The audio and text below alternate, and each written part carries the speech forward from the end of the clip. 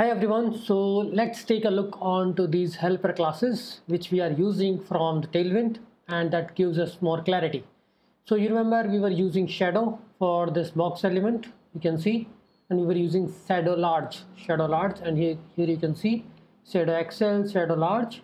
So that will give you the appropriate behavior, right? So these are like helper classes. Once you use it once, you will remember, okay, how to put a shadow onto a particular box, right? Shadow inner, shadow none, shadow large, and this is how you can configure it in the Tailwind config also, and then you can start using them. So there are some default which you can use without even changing anything, but if you want some custom behavior, then you can apply, you can add the box shadow inside Tailwinds. We have also done in our couple of previous videos, we were putting the font size, font families and all in our Tailwind configuration, because that will get populated.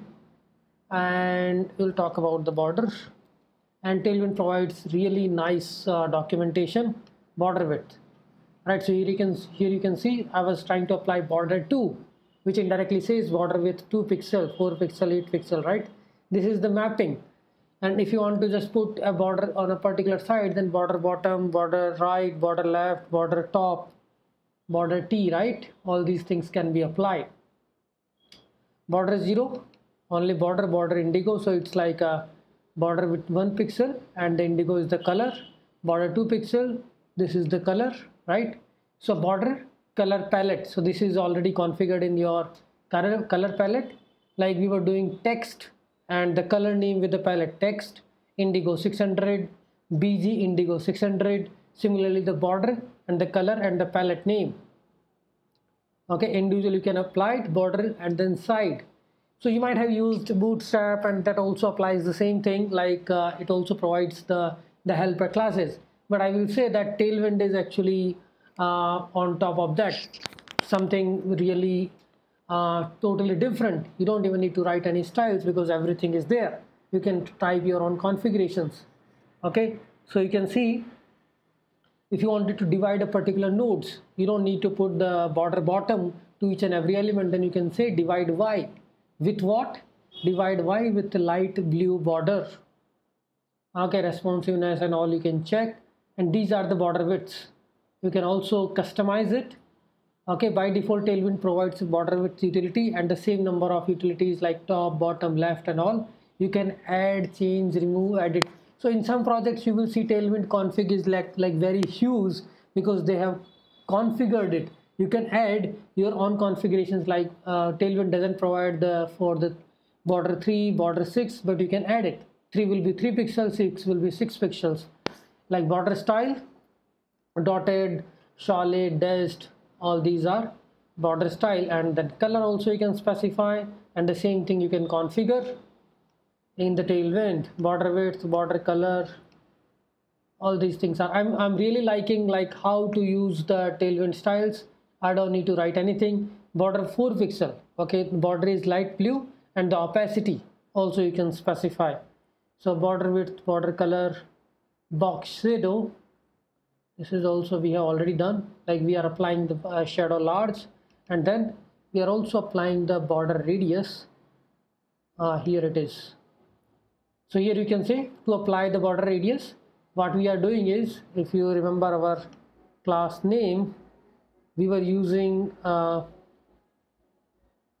this rounded XL to apply a radius, border radius to a particular box. So I mean, in generally in the CSS we say border radius, right? Here you are going to use rounded. If you say rounded full, I think rounded full means it will have a border radius. I'm not sure if it is there. Yes, here it is. Rounded full means it will put the circle. Okay, it will just put the circle. If you put rounded ellipse, then it will be like this. Okay, no rounding means rounded none, it will be square, and you can just specify a border or particular direction, like rounded top, rounded bottom, rounded left, rounded right, rounded bottom. And I really like this. This is how you can specify. And in our example for that card component, we were using rounded large.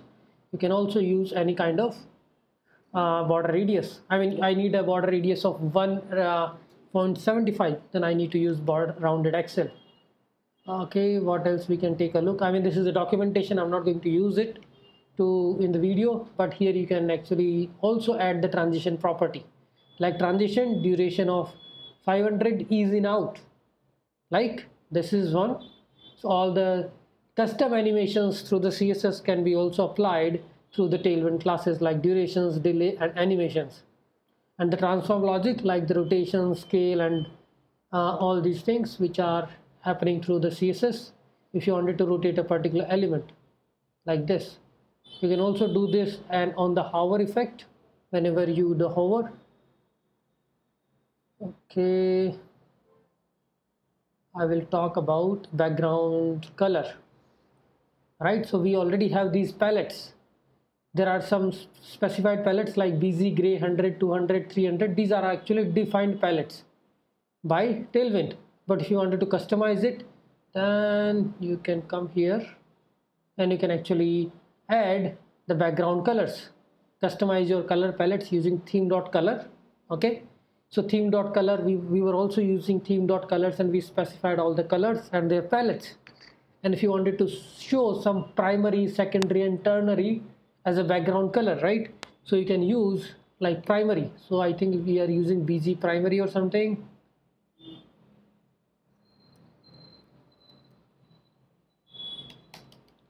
So if you wanted to use background color variant, so here what we specified is there are 3 variants we are specifying: primary, secondary, and danger. These are also your background color, so you will specify them: BG primary, BG secondary, BG danger. Otherwise, if you have defined the color palette, it will be BG gray and either 100, 200, 300, right? And background opacity, background image, this is also good, like background image. And you can also specify the linear gradient. We know how much we struggle for putting the linear gradient when we are writing the vanilla CSS, but here you can specify. Okay, background color, text color, same as the background color. You can also specify the color palette: text gray, text red, text green. And this is how you will specify text, color name, and the palette width, which is like 100, 200 and all.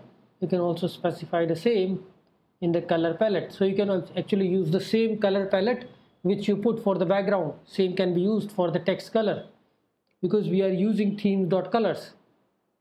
Or you can also specify the text color like background color. Similarly, you can also add on another property, text color, and you can use them. And these are the hover property, like on the hover property or focus.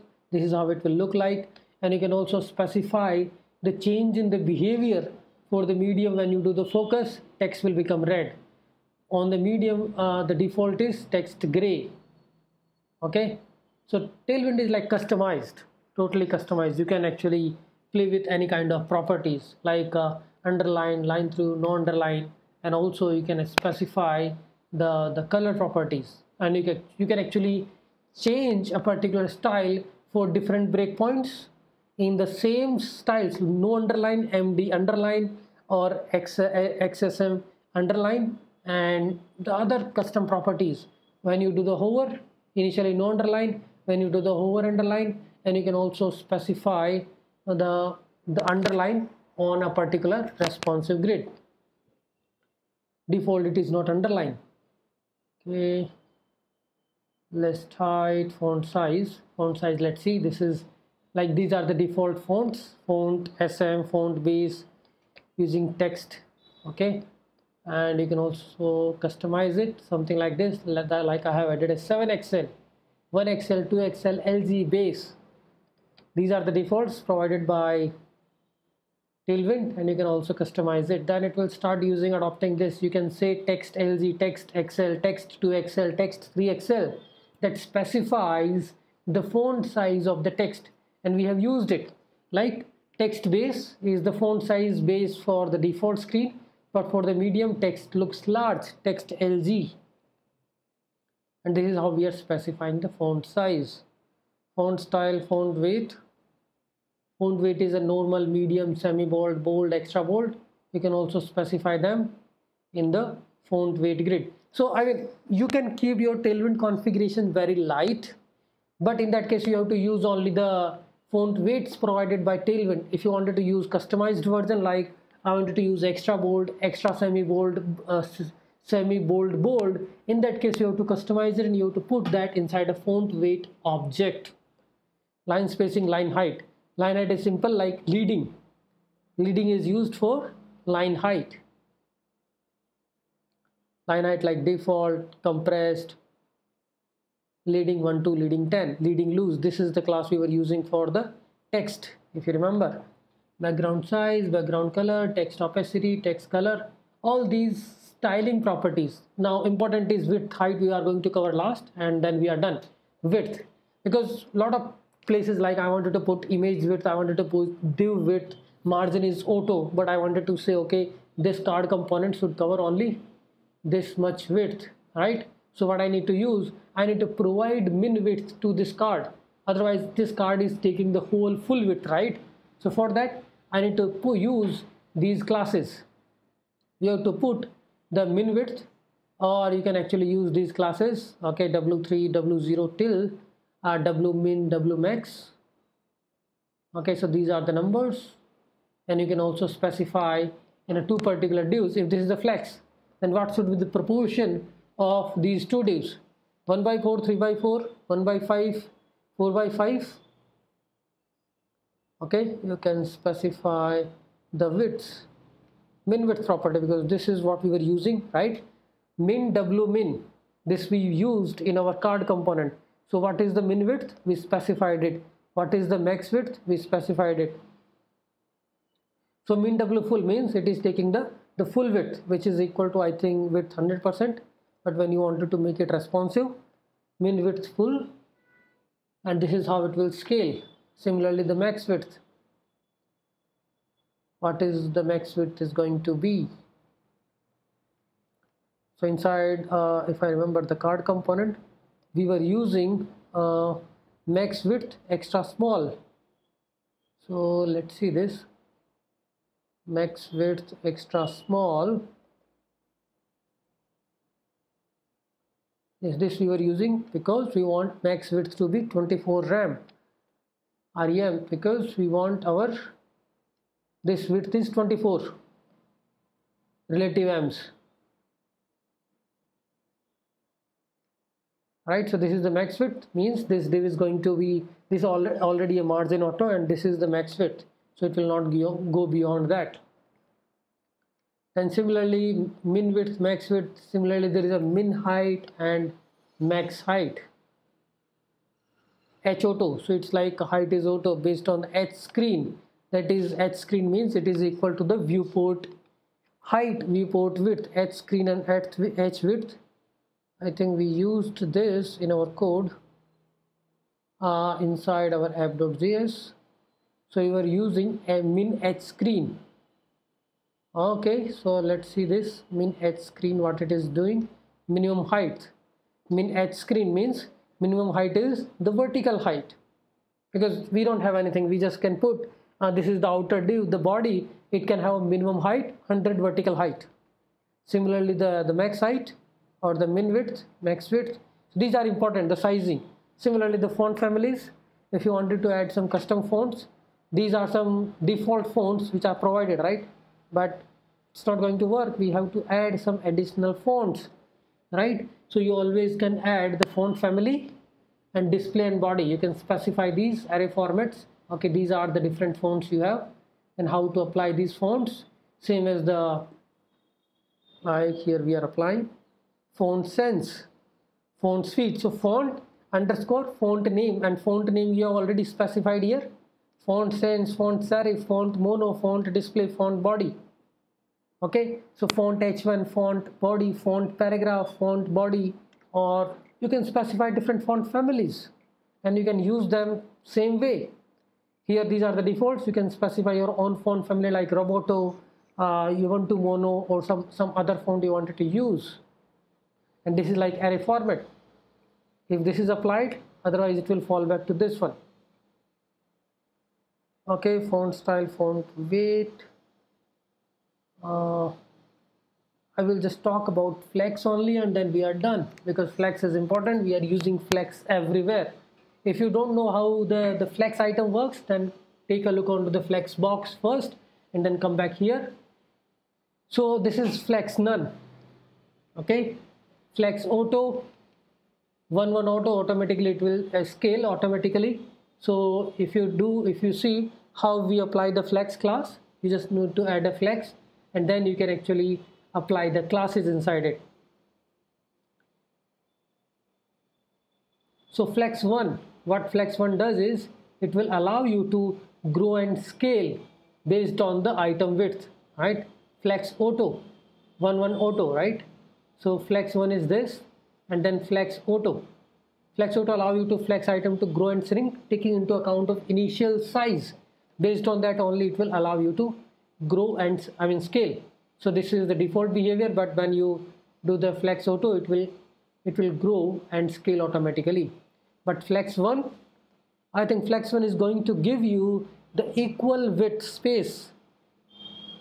Whatever your initial proportion you had, like 1:1:3, it will ignore that and it will give you the equal width, equal opportunity to grow all the three divs inside it. So flex 1, it means you can grow equally, and flex auto, it will consider the initial size and it will give you the opportunity to scale based on the initial size. Flex none. Okay, flex none means to prevent a flex item from growing or shrinking. Oh, that's great. So whenever you actually try to shrink the size, or try to widen the size, there will be no impact on the flex because it's not going to grow and shrink. And here also you can see on the default it is flex none, but on the medium it will become flex 1. That means it is going to make all the items equals on the medium screen, and you can customize it. Flex auto, flex 1, flex none, flex initial, flex inherit. Flex 2, 2:2:0, 1:1:1:0. Okay, then you can also use CSS grid, justify content, because we used it a lot. So justify start, justify end, justify center, justify bitmin, justify around, justify eventually. This is justify item. When you do display flex, justify content is the property which you can specify either justify center, justify bitmin, justify around, right? So flex, justify start, all these will be aligned in the start. This will be aligned in center. Justify center is mostly we used. Even in this demo example, we were using justify center, justify and, then justify bitmin. Between all the elements there will be enough space. Justify around means around every div there will be a space, and justify evenly means there will be even space in the axis, on the horizontal axis. And you can add the responsiveness. In the small screen or default screens it will be justify start, but on the medium screen it will become justify bitmin, justify center. That is common. Okay, so I'm stopping here, but you can take a look onto the documentation of Tailwind. I already shared a project, and you can play with any of the simple layouts. So what I will do is, in the next video I will cover one more simple template. We will build a simple template using Tailwind, and from there you can take care of working with the Tailwind.